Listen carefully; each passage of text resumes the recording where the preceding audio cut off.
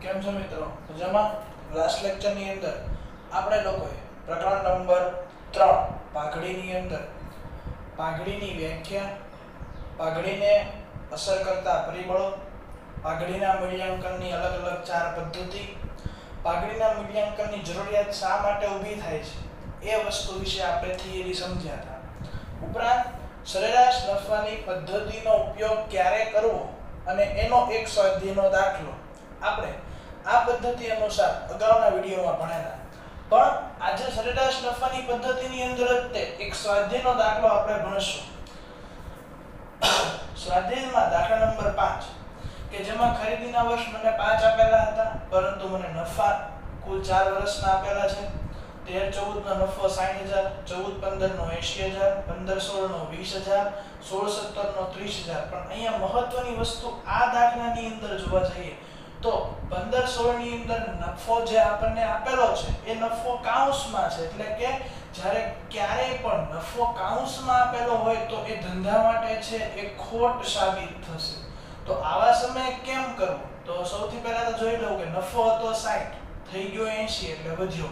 પછી માત્ર નફાનું જોવા જઈએ તો પાછો કેટલો થઈ ગયો 30, એટલે પહેલા વધારો થયો, પછી શું થયો તો કે ઘટાડો. એટલે સરેરાશ નફાની પદ્ધતિ આવે. સૌથી પહેલા 3 વર્ષના નફાનો સરવાળો કરીએ એટલે 60 ને 80 140 ને 30 170 -20 એટલે જવાબ આવે 1,50,000. આ જે આપણને મળે એને કહેવાય કુલ નફો. તો સૂત્ર મૂકીએ, સરેરાશ નફો બરાબર કુલ નફો છેદમાં કુલ વર્ષ. કુલ નફો આપેલો તો 1,50,000 ભાગ્યા કુલ વર્ષ આપણી પાસે હતા 4, એટલે આપણો સરેરાશ નફો થશે 37,500 રૂપિયા. આના આધારે ખરીદીના વર્ષ આપ્યા હતા 5, તો પાઘડી બરાબર સરેરાશ નફો ગુણ્યા ખરીદીના વર્ષ. 37,500 ગુણ્યા ખરીદીના વર્ષ 5 તો 1,87,500 એ ધંધા માટે એ સરેરાશ નફા આધારિત પાઘડી આપણે ગણી કહેવાશે.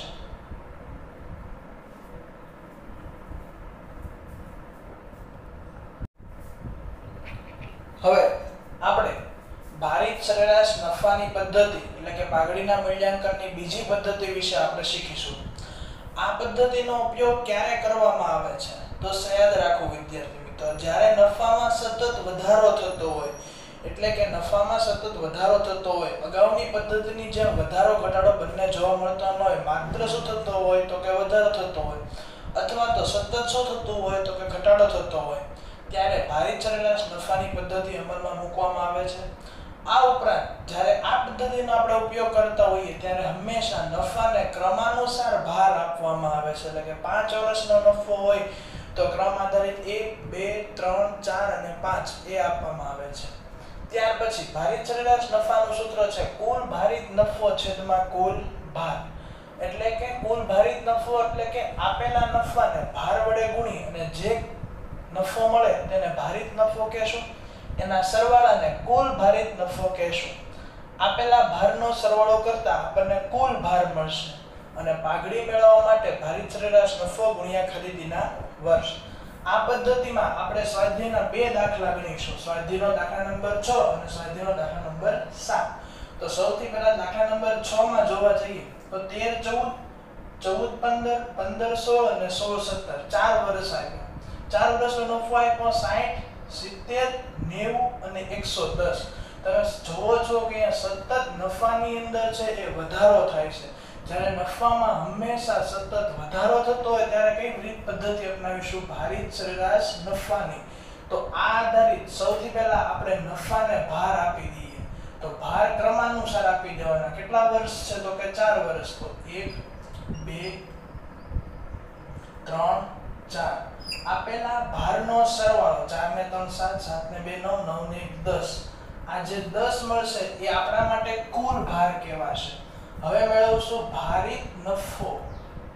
આમાં નફો ગુણ્યા ભાર, આ બંનેનો ગુણાકાર 60 એકા 60, 7 દુ 14, 9 તેરી 27, 11 ચોક 44. આ ભારિત નફો જે મળ્યો એનો સરવાળો 9,10,000.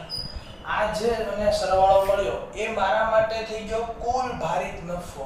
પણ આપણને આ દાખલામાં માત્ર ભારિત સરેરાશ નફો જ મેળવવાનો કીધો છે, પાઘડી મેળવવાની કીધી નથી. તો ભારિત સરેરાશ નફાનું સૂત્ર મૂકી દઈએ. ભારિત સરેરાશ નફો બરાબર કુલ ભારિત નફો ભાગ્યા કુલ ભાર. ભારિત સરેરાશ કુલ ભારિત નફો મળ્યો, ભારિત સરેરાશ નફો 9,10,000 ભાગ્યા 10 એટલે ભારિત નફો મળશે. કુલ ભારિત નફો, ભારિત સરેરાશ નફો એ મારા માટે થઈ ગયો 91,000. તો આ તો સ્વાધ્યાયનો દાખલા નંબર 6. ત્યાર પછી સ્વાધ્યાયનો દાખલા નંબર 7મો કે જેની અંદર મને ખરીદીના વર્ષ આપી દીધા હતા. કેટલા વર્ષ આપેલા છે તો કે 3. સૌથી પહેલા માહિતી જોઈ લેવાની. 12 13 કેટલો નફો 40, 60, 75, 90, 21. નફામાં આપણે જોવા જઈએ તો સતત શું થાય છે તો કે વધારો થાય છે. સતત વધારો થતો હોય ત્યારે હંમેશા કઈ પદ્ધતિ લેવાની? ભારિત સરેરાશ નફાની.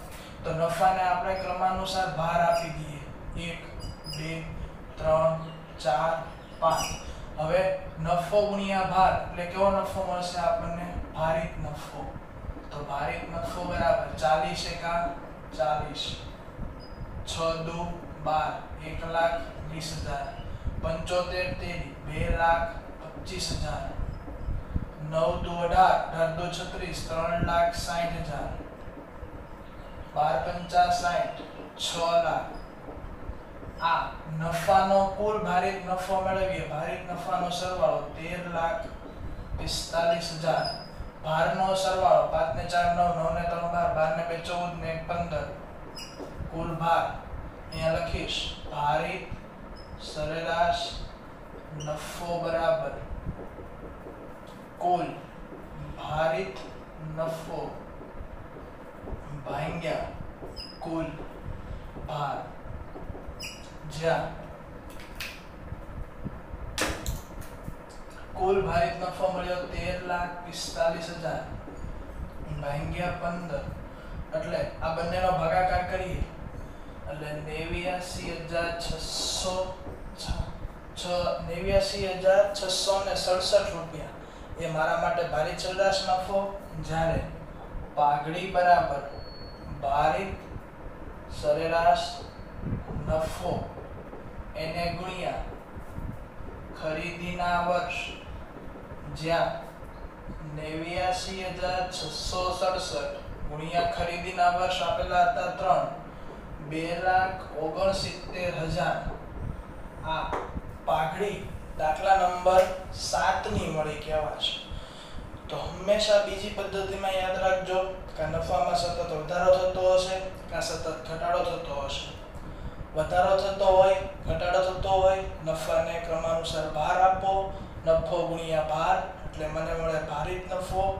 ભારિત નફાનો સરવાળો કરો, એને કુલ ભાર વડે ભાંગી નાખો એટલે મળે ભારિત સરેરાશ નફો. અને આપેલા ખરીદીના વર્ષ વડે ગુણતા મને મળે પાઘડી. તો આ ભારિત સરેરાશ નફાની પદ્ધતિ એ સ્વાધ્યાયની અંદર આપેલા 2 દાખલા જે હતા એ તમને મેં સમજાવ્યા. હવે પછીના નેક્સ્ટ વિડિયોની અંદર અધિક નફાની પદ્ધતિ છે એની તમામે તમામ થિયરી આ ઉપરાંત એમના આપેલા સ્વાધ્યાયના દાખલા પણ આપણે ગણીશું. અને ખાસ વિદ્યાર્થી મિત્રો, આ જો તમને YouTube ની અંદર વ્યવસ્થિત મજા આવતી હોય તો આ YouTube ચેનલને લાઈક કરો, શેર કરો અને સબસ્ક્રાઇબ કરો. ઉપરાંત તમારા અન્ય વિદ્યાર્થીઓ તમારી સાથે જે ભણતા હોય તો એને પણ આ વિડિયો છે એ શેર કરી અને એમને પણ છે વધારે જ્ઞાનનો અનુભવ થાય એ માટે શેર કરો. Thank you. આભાર.